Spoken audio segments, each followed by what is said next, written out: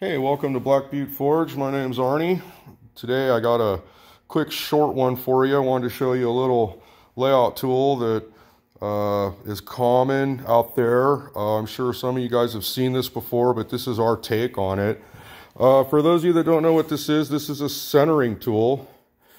And depending on what you put in here, you can either have a punch or a scribe. Obviously, if you want a punch, you got to make a hardened tool. But pretty simple.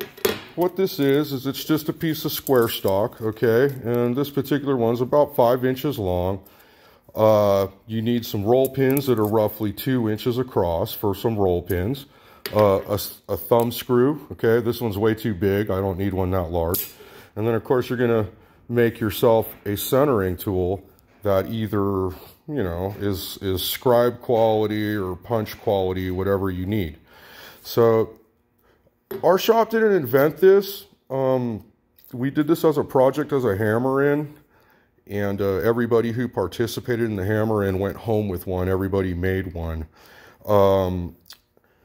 Our version that our shop did is we just put 2 roll pins on it, so it's just more versatile, and I can do more of everything with it.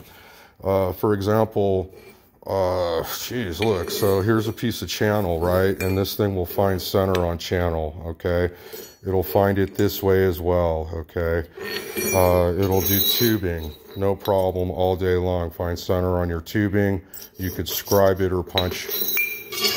Interesting, it'll do angle iron as well. That's a tough one for some folks, but it does do angle iron. You can get that, and it's just very handy, okay? And it's just a centering tool for finding your center. So this is a real quick one. Keep it really short. Pretty cool little tool. Anything you guys can do to make life simple, should be all for.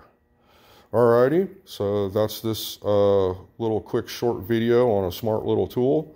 And go on and make yourself one up.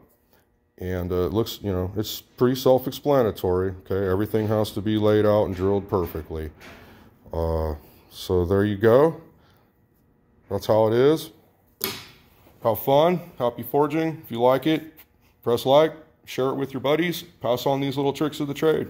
Thanks for joining me, and I'll see you next time at the forge.